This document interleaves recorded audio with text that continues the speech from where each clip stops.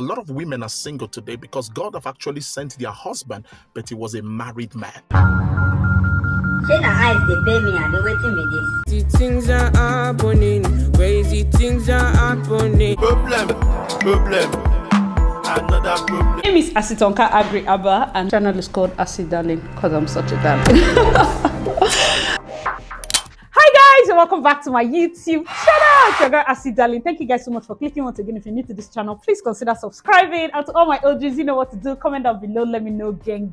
Now, welcome to yet another episode of Wedding Reaction. Man, as long as man, woman, and relationship and love matter is concerned, it is a never-ending episode. And of course, the mic is here. Amen. I've always wanted this kind of setup, and shout out to my guy, Coach Josh Sheldon, because when I saw his set, I was like, this is exactly what I want. So shout out to you for the inspiration. All right, guys, so let's get right into the first clip. If there's anything I understand about God, is that God works in mysterious ways. A lot of women are single today because God have actually sent their husband, but he was a married man. Now, please, before you judge me, listen. When a man marries a woman that is not his soulmate, the day he meets you that is his soulmate, there'll be trouble in that marriage. And sometimes I've seen cases where a man refused to give a woman divorce, where a woman refused to give a man divorce. Now, my question to you is, if that man finds somebody who gives him peace, who gives him joy, who is ready to be with you, will now tell the person that you can't be with him because you don't want to be a side chick. Many of you are still single because you are not sensitive to what I'm talking about. If your destiny is written that you will marry a man that has been married before and you are saying you don't want it, you will remain single. I'm not cursing you. It's a fact. So your sensitivity to know, as long as the man is transparent and honest, follow that man and enjoy your life. Shalom. Are they paying you? Why are you like this? So the video you just watched is a video of an apostle advocating for side chicks. Let me know your thoughts in the comment section below. And somebody that tagged me on this thing, she said, Asi, please come and see. We have found Yul Edochie's pastor. I died of laughter because there is no truer word. It just seemed like this guy went to Yul Edochie's old post when he was justifying his marriage with Judy and took his sermon from that post. Because what is this? That if you miss your husband simply because he's married, you'll be single forever.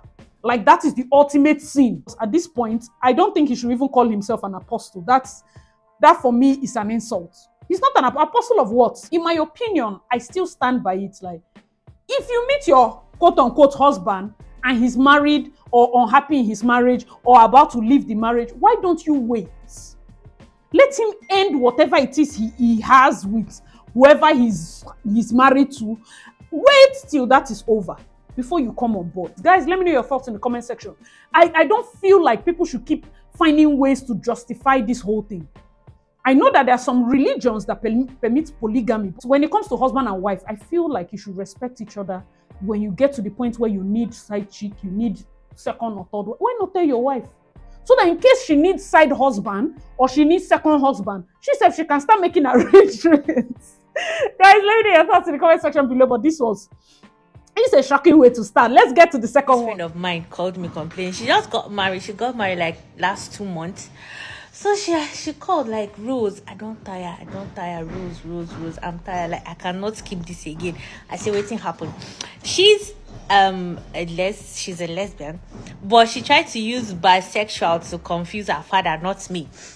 When she wanted to get married, I told her, like, is your husband aware? Does he know like that you eat and she said, don't worry, that he knows. He has been seeing you with girls, that he's supposed to know now that she's sure the husband is going to allow her have her 2 ways. You understand? So now she said the husband is not buying to that and she's tired. She cannot hide it.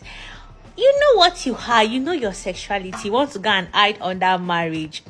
Now she's like, it's like she's going to leave.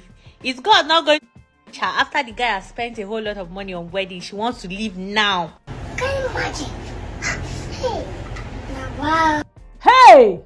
Wonder shall never end. Now, this second one is about a story of a lesbian that said to quit her marriage. Now, I have nothing against the LGBTQ people as long as it's what they want for themselves. My only line is when abroad people try to put it and push it on children. That's my line. If you want it for yourself, it's fine. I have nothing against them. But I don't feel like we should be deceiving people. There are lots of people that are going down the marriage route just as a face to cover up for what they do behind closed doors.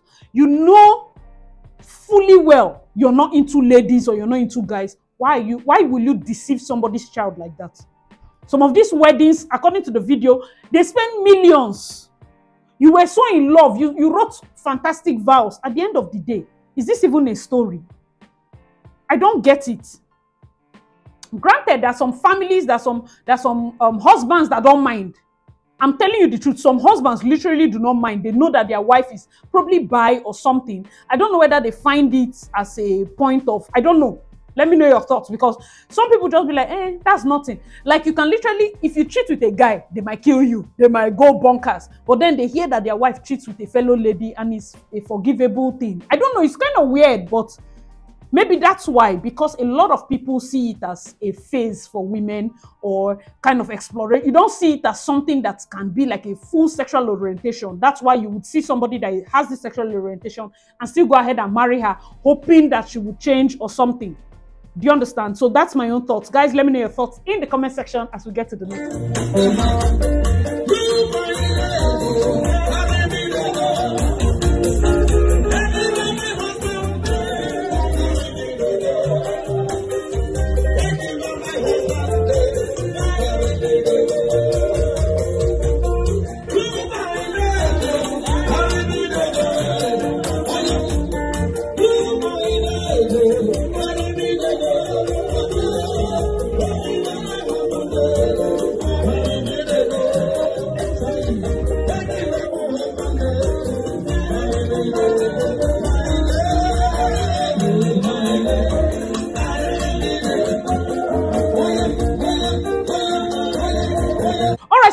One, we had single ladies storm a church in their wedding gowns, you know, praying, and I feel like this was like what, a prophetic instruction, full wedding gown. And let me know your thoughts in the comment section below also for this particular one. In my opinion, I don't feel we should laugh at them. Everybody do what your faith can carry. When I was TTCing, you go to church and somebody might say, okay, bring fruits as a form of fruitfulness. Somebody might say, okay, bring baby clothes. You buy baby clothes in faith. Many people have done certain things in faith. You're looking for a job, you start buying the clothes for the job in faith. So it's almost the same thing. They are wearing their wedding gowns in faith. It takes a lot. So I don't feel like anybody should laugh at their belief or whatever. I feel everybody should be respectful of that. Many of us are looking for different things and we have different methods of praying for it, you know, and this might just be their method. But guys, let me know your thoughts. Like I always say, I mean, I don't know it all, though. You can always let me know your thoughts in the comment section. Let's get to the next one.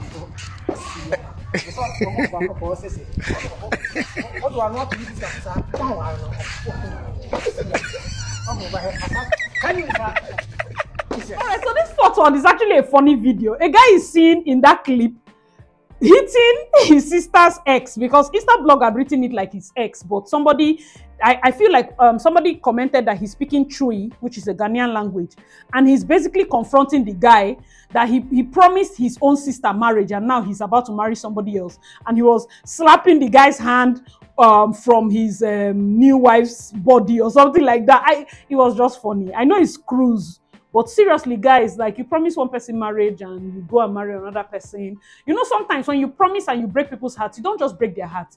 Many family members are most times invested in this your relationship. You have found a brother that likes you. You have found father and mother. You know, when mothers now like your boyfriend, that's why a lot of ladies do not even like to bring guys to their house unless they are sure that this is the one they are marrying, because some mothers will just fall in love with the guy that even when the relationship doesn't work, they have found a new son that they'll still be sending WhatsApp message and prayer to and all of that. And it can be weird. It can be weird because you break up with somebody, you almost break up with the entire family, and everybody has their own level of heartbreak. I've been a breakfast, I've been a reaction. So you have younger sisters or younger brothers that maybe they are used to you coming around, they formed a bond with you. Maybe that's this case. Let me know your thoughts in the comment section. Once again, let's get to the next one.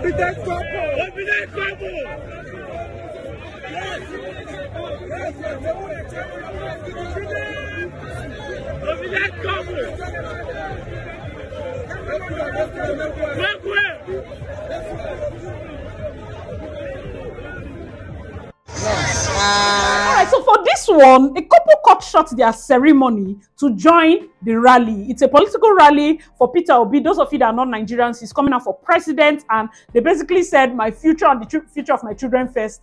Wedding can wait, and they joined in. It was quite a funny and cute thing to see. Maybe they were coming from court, and they were already done and just said, in fact, no need to go home and change. They just need to join the rally. What are your thoughts on this? It's just fun. Not everybody will say, my big day, I can't do it. Well, just allow people that want to do it. It's not that deep. You understand? It's not that deep. Everybody has their own way of joining in or supporting, as the case may be. Would you want to do that for your big day? Like, you hear there's a rally or something. Let's say the both of them have finished everything, they're coming from their event, and then they basically come down from the car and say, let's just join this rally. No need to go home. It's going to be fun with our wedding gown. It's going to be memorable. Some people are spontaneous like that, and I don't see anything wrong with it. Do you know that sometimes on your wedding day you might encounter one kind of terrible traffic, so terrible that you will need to literally come down and use bike? It has happened a lot in Lagos, and that's why most times it's advisable to have a hotel that is near the church, that is near the event center, and you're not stuck in traffic for one thing or the other. But that's quite cute. All right, let's get to the next video. All right, so this particular post, they say a couple insist on cash only for their wedding, so they can make to enable them have down payments for a house. I've done several weddings where they insist on cash only, and that's maybe because the couples are not based in Nigeria; they are based abroad. You understand? So they insist on cash only because you cannot carry deep freezer and baby things and put inside plane because you married. So they insist on cash only to go abroad. So for this one, I don't think this is a Nigerian wedding, it's abroad, and it makes sense. Instead of buying like 42 blender and 30 microwave, if you can give them, chip in whatever it is, and they gather it and they can make down payment on a house, that would be for a good cause. And I feel like this wedding looks like it was a simple wedding. You know that most times when people estimate the amount of money we spend as wedding guests, I don't attend many weddings because luckily for me, I'm a planner, so I attend to do the function. But if you have so many friends, the costs, your budget cost for weddings will skyrocket. I'm telling you the truth. You are Shwebi. Yesterday I was with Sotonya. I did a video. That video is going to be coming up today, where we're talking about the whole IVD situation. So when you're watching this, no, I filmed it today. It dropped today. I was talking with her, and she said there's also another Ashwebi. Ashwebi is of 35,000. If you want to sew it, it might be around the same price. So we're talking 70,000 now. Your makeup, let's say 15,000. So 85,000. Your gele, let's even say gele is free. You know, one thing or the other you spend, and let's say you spray money 100K or less on a normal day for each wedding you need to attend. It's a lot. And commitment in terms of traveling to their village, if you need to travel, or going out of state, there's a lot that goes into weddings. So sometimes it's even best as a couple if you tell your friends, see, it's not that deep. I'm going to do this wedding. I love you. I know that you're here for me. You're going to show up and everything. But see, some of you might not need, because I always tell, and I'm very plain, and that's because, of course, I'm a wedding planner. I tell people, some of your friends that you bring in for just 2 days in Nigeria, they've never been to Nigeria, they are jet lagged the 2 days. The next thing they know, they're on a plane going back to the US.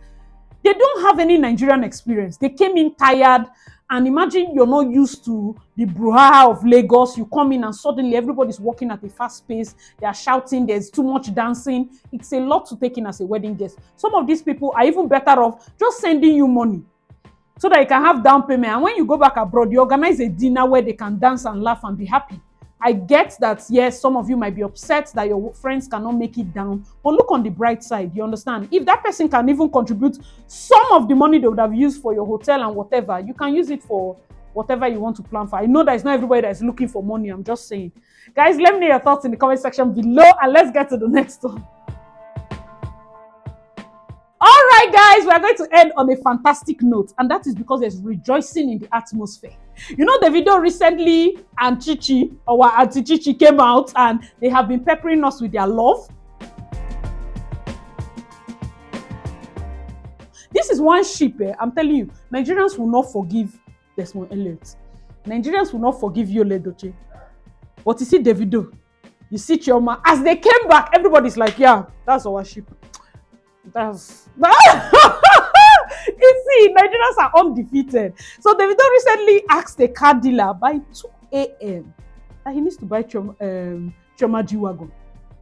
And then somebody was like, The sex must have been good. You're chatting a car dealer at 2 a.m. bro. So the video wrote like, man, the internet is undefeated. And a lot of people were like trying to anchor with that person that wrote the tweet that, man, you have a point though. Right now, Ciara's prayer is secondary. Everybody's asking for Chioma's stew recipe. I heard this is a particular stew that is giving us jiwago. So Chioma, our chef Chi, if you can share your stew recipe with concerned Nigerians, not that we want to use it, we just need it because I mean we need to just have it. Yes, so let's just have your stew recipe. Okay, guys, let me know your thoughts in the comment section. And I hope you enjoyed it. Which particular story resonated more with you? I would say the first one, that side chick one. I'm like, what is this? And then, man, see, that one just threw me off. Let me know your thoughts in the comment section below. And as usual, I hope you enjoyed this video. If you've watched to this point, please give this video a big fat thumbs up. Subscribe if you haven't already. Check out my other videos, and I'll see you in my next one. Bye, guys!